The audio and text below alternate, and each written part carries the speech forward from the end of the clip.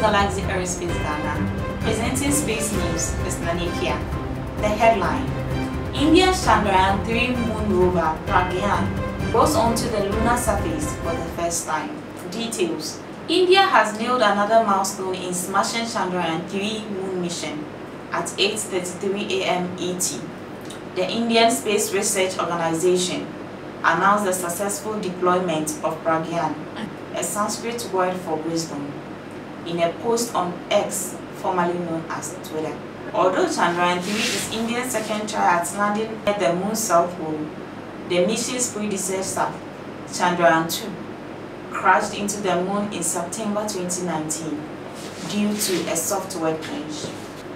The solar-powered Pragyan descended on the moon's surface on Wednesday aboard the Chandrayaan-3's Vikram lander in what was India's first successful moon landing and the world's first landing near the lunar south pole. Although the Soviet Union, US, and China have made missions to the moon, India is the first to land at the southern lunar pole.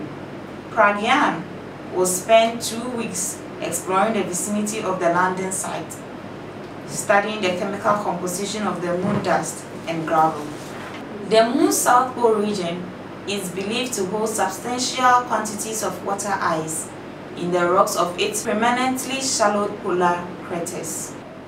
Scientists think this water could be extracted and used by future human crews, which would bring down the cost of moon exploration, as water wouldn't have to be brought from Earth.